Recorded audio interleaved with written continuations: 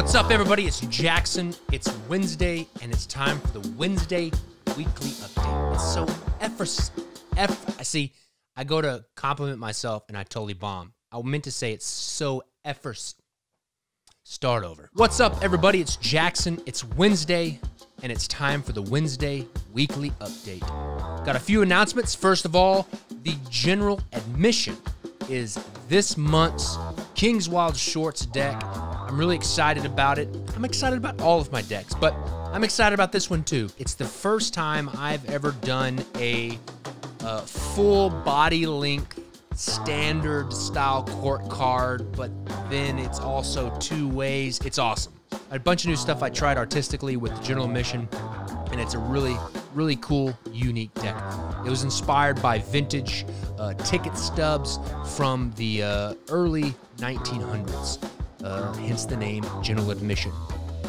Second of all, tomorrow on the 4th, we will be releasing the Gilded and Standard bookmark table players decks. It's also, I call it the bookmarks because the little thing on the top of the tuck case looks like a bookmark.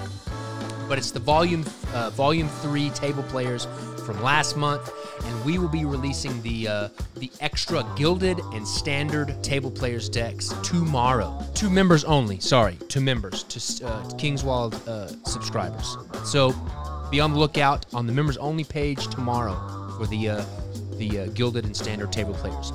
Also, be on the lookout this month.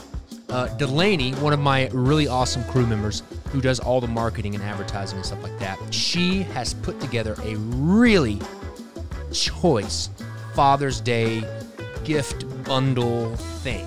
So be on the lookout this month for the Father's Day gift bundle, or whatever we'll call it. I'm not sure what we're calling it, but be on the lookout for it. Lastly, the deck of the week this week from now until next Wednesday is the Olive Tally-Ho.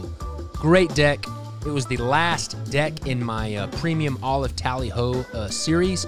It is dedicated to my youngest daughter, Olive. Hence the name Olive Tally-Ho. Oh, so sweet. Anyways, hope you guys have a great week. Hope you guys are being safe. Thanks a lot for another great week. Have a good one. See ya.